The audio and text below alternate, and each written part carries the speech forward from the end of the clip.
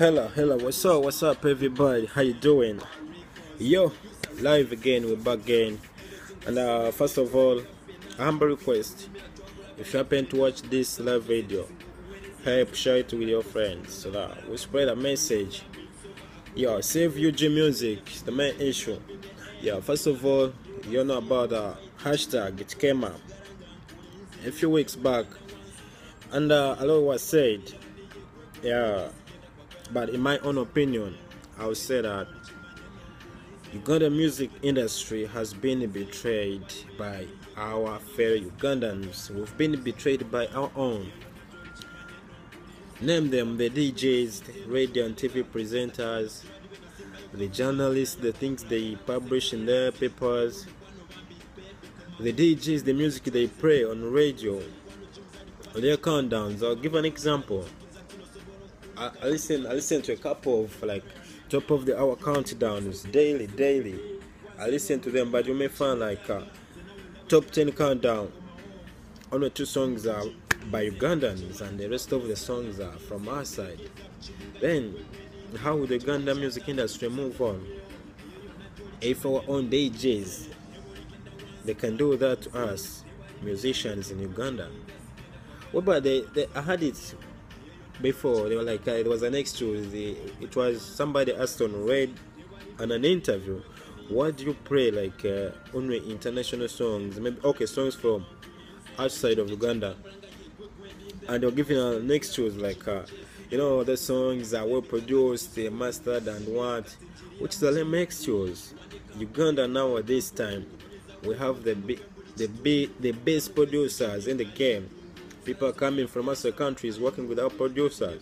So, what would you give an excuse that Uganda music is like not well produced, so you play Nigerian music? That's a lame excuse, and it's never there. It's just a fake excuse, if I can say. So, our DJs, radio, TV, I think you hold a special position in this industry.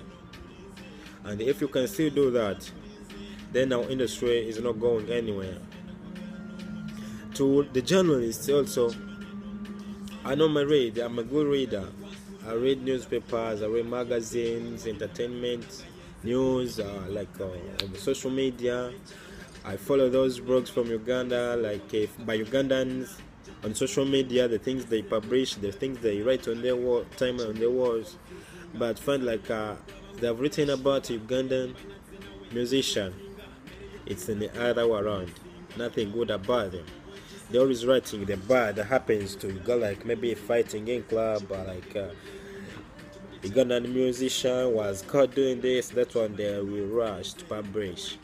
And when they go outside, they just write Rihanna is pregnant, Beyonce gave birth to Jay-Z, did this and this.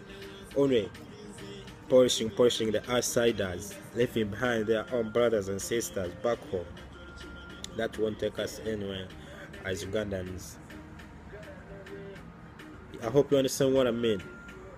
Yeah, you hear. I'll give an example.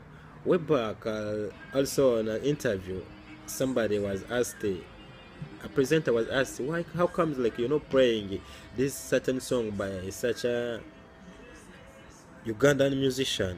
So what the presenter replied was like, "May the musician has never come to studio and brought his music to me." And my question was like, has he ever did ever at any one time Chris Brown, DJ Khaled, Rihanna come from the US, whatever they are, and bring the music to Uganda? Damn, man. We're in the world of they say digital world. Yeah, so everything you can get new Ugandan music, a lot of Ugandan music on the internet. If you feed any Ugandan music, but still give an extra such a musician and then bring the music. Yeah, let's wish ourselves good. That's how we'll move from one point to another. But if we still have the envy, I don't know, it won't take us anywhere. So my opinion about Ugandan music, all the stakeholders involved, my fellow musicians, all the listeners that consume our music, on those, when it comes to your part, the listeners, I normally also see like comments like on social media, request time, people requesting. Yeah, they requested for like those songs from outside, and we have a lot of music way here in Uganda. So I don't blame them that much, because they get to know those songs because the DJs play them. That's how they get to know them, those international songs. So if they were playing like UG music, they are getting a new Ugandan music every day and playing it, the consumers will appreciate and keep requesting for that music. So everybody who's involved, my DJs, my musicians, let's file this together. It's not a one man's file. Like the DJs are going to do this, TV presenters, like all those news feeds. Let's fight together and save UG music. That's all I have to say. Save Uganda music, all stakeholders, radio DJs, TV presenters, the journalists, with the musicians, and everyone, and all the listeners, the consumers of the music. Let's keep it Ugandan. Let's love ourselves. We first got to love ourselves, then the world will love us. I think everybody sees it. It's happening in Nigeria. They love themselves, and the industry is growing so fast. They are taking music to the world because they love themselves. So I think we need to grow that spirit right here in Uganda. We love ourselves, then the world will get to love us. For God and my country, bye bye. That's all I have to say. Share this live video, spread the message. Let's save our industry. We take our music to the world. Big upon ourselves because the untouchable. I sign out.